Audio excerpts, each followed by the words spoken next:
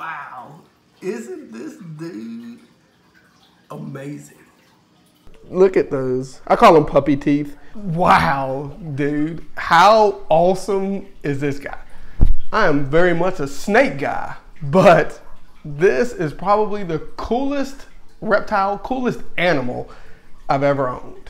The smooth front caiman, also known as the Schneider's dwarf caiman. Obviously, before getting this guy, we had to do a ton of research. So if there's anything you're gonna learn from this video, do some research before you get any kind of alligator or crocodile, okay? Because I'm gonna tell you, you gotta make sure you have the room. If you click right here, you can see that I have him in a 55-gallon aquarium at the moment. That's only a temporary enclosure. I have a whole nother enclosure that we're gonna put him in hopes that that will do probably for the rest of his life. But you never know, okay? These guys are known to get anywhere from about 3.5, 4 feet up to 5, and you'll even see that they can sometimes reach up to 7 feet long, and that becomes a very powerful animal. Even at 4 feet, you know, any kind of crocodile or alligator is a powerful, powerful animal. So before you think that these guys are awesome and you see them in the zoos or the pet stores and things like that, make sure you know what you're getting into before you buy one of these guys. These guys are the second smallest caiman or crocodilian that you can get, only to the Cuvier's dwarf caiman. They're super intelligent. There's a lot of training and things like that that you can do that involves a lot of times feeding, but you know, in hopes that as he gets bigger, taking a bite right now really isn't too bad, but you definitely don't want to take a bite from a 4-5 foot crocodile. So these guys require a lot of patience and a lot of time. I've had this guy for 4 weeks, so I'm going to assume he's probably about 8 to 10 weeks. You'll do a lot of research and you'll learn that these guys cost anywhere from about $250 to $1,500.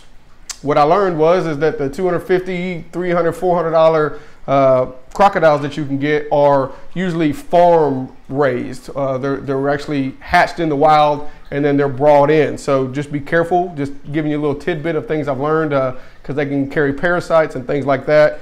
Things to watch where the more expensive ones are bred in captivity, the eggs are incubated, and so therefore you have a pretty healthy animal. I don't want to stress him out too much. He is exactly 12 inches long. We just measured him the other day. Since we've had him, he's been pretty docile. As you can tell, he even has his mouth closed. I'm just now kind of getting to the point where I'm trying to handle him a little bit more and a little bit more. Obviously his aquarium is out where everybody can see him. He's got those big old eyes, just pure vision, just aware of everything that's going on.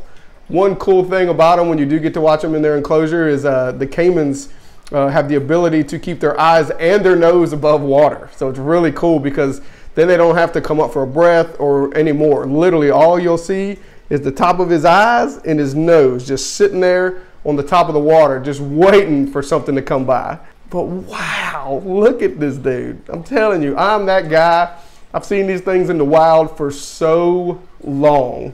Never did I think I'd have one in my house, you know, trying to work with him. If you are new to him, I actually have joined a lot of groups on Facebook and things like that. One big question that comes up is the feeding.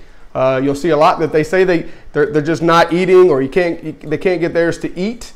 I tried something, I didn't know, I just went on a whim, and actually I've learned if I rub his mouth right there,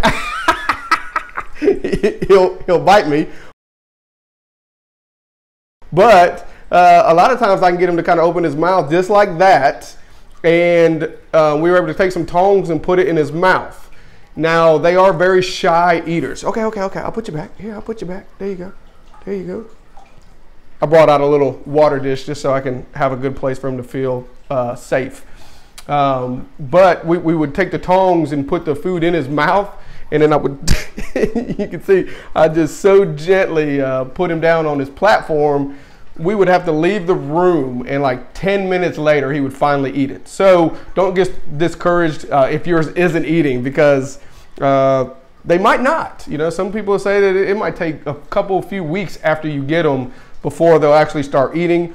We've kind of got him to where he'll take it off the tongs, but it hasn't been great successful with that. The cool thing about these guys is they're very nocturnal. They love to do things at night. They're very active at night.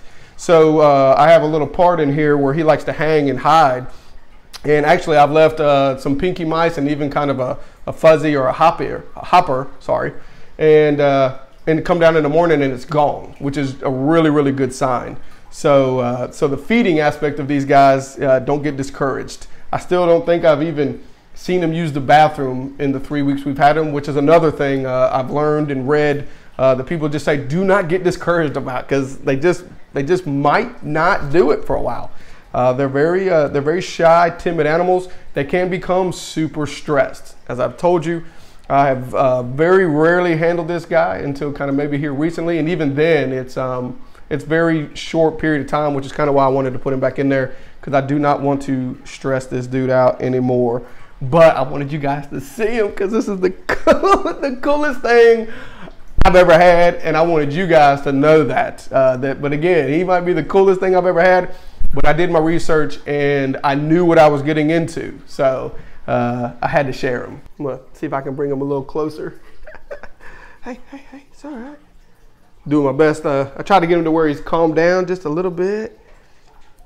I just want you guys to see this eye. Another awesome thing about these guys is they actually have 3 eyelids. So they got the basic one, but they have another feature of an eyelid that's so awesome that when they go underwater, it comes across their eyes, but it's super clear so that they don't lose any of their vision while they're underwater. It's really cool to see, especially when you have him here and he hides under the water when you come walking by. And you can see kind of his teeth overlap his jaw right there, and it's crazy because their teeth are almost like transparent. They don't even look like real teeth because it's about like you can look right through them. And let's see if I can just rub him right here and not bite me this time. And he's like, dude, he's about had enough, so I'm not going to stress him out too much. And I think that's as far as I want to push it. But I did want you guys to see these teeth right there. If I can get up close. I mean, look at those. I call them puppy teeth. I've taken many bites from him so far. And honestly, it's nothing aggressive. It's just more like a, hey, I've had enough, put me down. But I hope you guys kind of found this really cool. I'll do some more awesome videos of him as he grows and gets bigger, and hopefully grows to love me instead of wanting to take off my finger all the time. What do you think? Do you think we can do that? Huh? You think we can do that? Say bye. Okay. All right. Here you go, buddy. I just want him to feel like he was hidden underneath there. Yes! How awesome was that?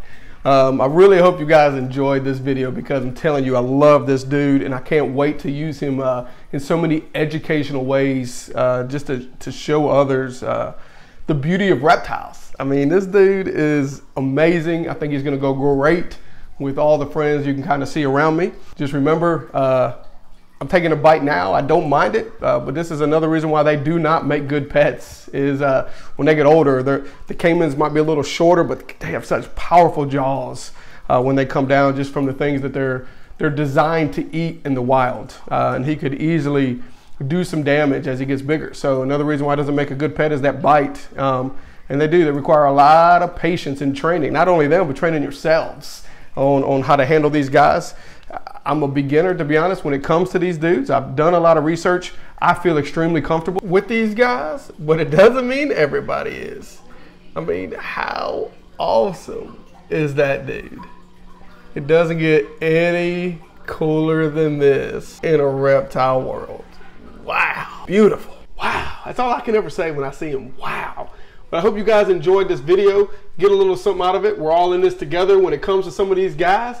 But man, I'm telling you, it is the coolest thing you'll ever own when it comes to reptiles. But make sure that you hit the subscribe button and then you ring that bell. Ring that bell, baby. You hear it here first, right? Yes, I'm telling you. Make sure y'all do that. Follow us on this journey. Hope you have a wonderful day. See ya.